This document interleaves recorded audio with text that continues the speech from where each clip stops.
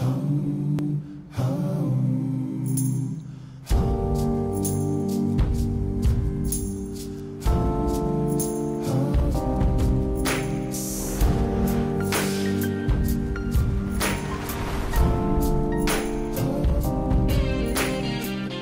know, I'm a lifelong businessman who never held elective office, and I ran for office because I was completely fed up with politics as usual in Annapolis and in Washington. And quite frankly, I still am. People have been in the seafood business around here for as far back as you can go. Probably 80% of this town depended on the Chesapeake Bay for its livelihood. The oyster fleet has went from 132 boats down to 2. When we saw nothing happening for year after year after year, it really became very troubling and heartbreaking, to tell you the truth. I started a group called Change Maryland, the largest nonpartisan grassroots organization in the state. It's how I became governor, because I brought together Democrats, independents, and Republicans who were focused on a better future for our state. Oh man, the riots were, that was the worst time of my life in Baltimore ever. Our community on fire, to see people fighting and, you know, all kinds of mayhem, getting calls from around the country. It was painful. Governor Hogan showed up. I remember seeing him the next day, right here in this corner.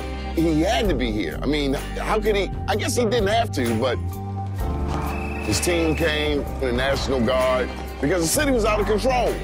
And I gotta say this, Baltimore's a 9-1 Democratic town. So it took a Republican to come here to bring the people together. That's what I saw. The people I talk to feel just like I do. They're mad at Republicans and they're mad at Democrats. And they can't figure out why. People just won't focus on the solutions and fixing the problems. This the roof from Kirk Recreation Center feels like a promise to my mom. 2014, I wound up running to the governor. He went to the church and visited the pastor up there. And he told the pastor he remembered my mom, and he had promised. He said, well, you know, win or lose, I'm gonna give him some help down there. Because I mean, like 3 days later, after he won the election, he sent me some help. I said, I've been around all this time, 3 years now, and didn't get no help from nobody else. I'm like, this man get in office and only been in there a week, and already I got some help around him. You got a white Republican governor. Hey, he act like a regular human being to me. The public felt a new sense of optimism coming from the governor, and our message was always very positive. Even when we were attacked, the governor was positive. When he had cancer, he was very positive. I think that helped turn the ship of state in a different direction. After 43 tax hikes in a row, we had lost 8,000 businesses and 100,000 jobs. And I said we were going to put Maryland on a new path and change Maryland for the better, try to help businesses grow and create more jobs for our citizens. And we've dropped our unemployment rate all the way down to 3.8%. Went from losing 100,000 jobs to gaining 130,000 jobs. And we now have the third highest rate of job growth in America, second highest rate of private sector job growth. When I decided to run for governor, Maryland's overall economic performance ranked 49th out of 50 states. We're now number 7 in America, up 42 spots. And that's the best economic recovery of any state in the country. We have seen a sea change of optimism in our state, and that's because of the policies of the governor, creating an ecosystem that makes it exciting and optimistic for job creators to go out there and hire talent, and we're giving them a way to pull up into the middle class. We're investing in new technology, new robotics, hiring new people. We make things here and we export to China. I'm a Maryland boy, and that's why I want to grow the jobs right here in my state. 3 years ago, no major company would consider coming to Maryland. We had not only lost almost all of our Fortune 500 companies, but some great, iconic Maryland companies like McCormick, like Marriott, were all talking about leaving state. We reversed that trend. We kept Marriott, we kept McCormick. They raised our taxes to the point we were considering moving out of the state of Maryland. An overwhelming number of our citizens were fleeing the state. Largest percentage of them, about 18,000 of them, went to Virginia. We were losing businesses to Virginia, jobs, taxpayers. We reversed all 3 of those trends. We have not had a single tax increase the entire time that I've been governor, and we've cut taxes 3 years in a row. We were the only state in the nation to tax the rain, and we eliminated the rain tax just like we promised we would. We went from last place in the Mid-Atlantic region to first place in the Mid-Atlantic region. We want to stay here, grow our business here because of Governor Hogan. The previous governor raised tolls between 200% and 300%. So we eliminated 255 fees, and we cut tolls for the first time in 50 years by $270 million. He lowered the tolls, and I saw a change in Maryland instantly. You know, $25 doesn't seem like a lot, but to a single mom it is.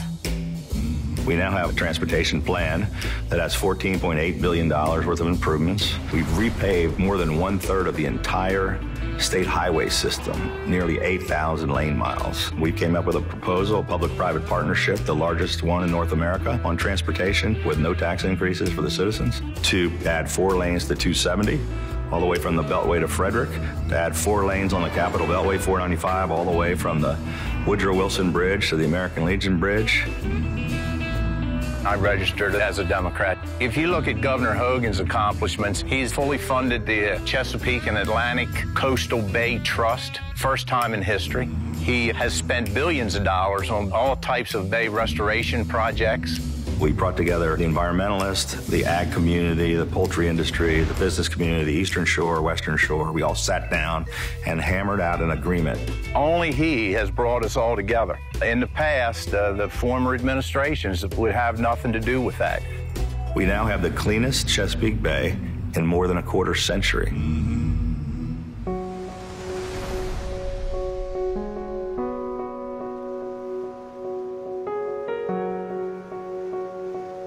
I think it's a very different place that we're in than what it would have been if the governor hadn't been elected.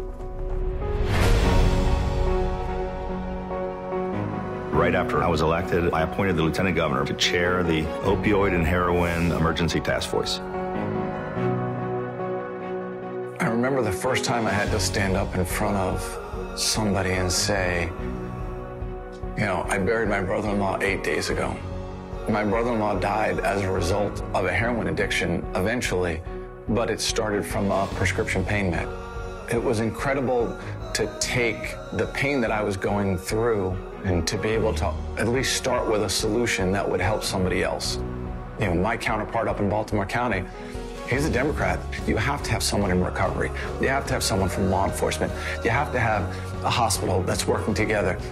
All of those things, when you talk about saving lives, don't care whether you're Republican or Democrat. And that, to me, is how a governor is supposed to serve people.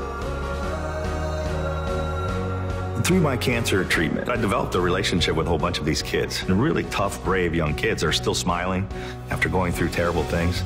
It changed my life. Andrew came up to me. He was 5. And he said, I know you're going to be going through chemotherapy. My mommy helped me write a list for you. Listen to your favorite music, like Somewhere Over the Rainbow. And he says, you know, the doctors are really there to help you. You might not like them at first, but they are.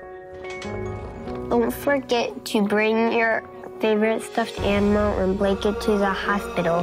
He said, find a hugging person. Mine is my mommy. Remember to put the num-num cream on before they give you a pokey. I got to the hospital. I talked to my oncologist. I'm like, hey, where's the num-num cream? You guys just keep giving me the pokey. And he's now finishing up his chemo, and I couldn't be more excited. Whether you're the governor of Maryland or you're a 7-year-old little boy, it's important that people have those connections. Things that we've been able to make happen just by building friendships through the governor and like his friends. We got a toy drive coming up 2 days before Christmas. I think last year was like 4,000 toys. Man, Governor Hogan is a friend of this community. We operate, man, off of friendships. It is what it is. You know, we making it work.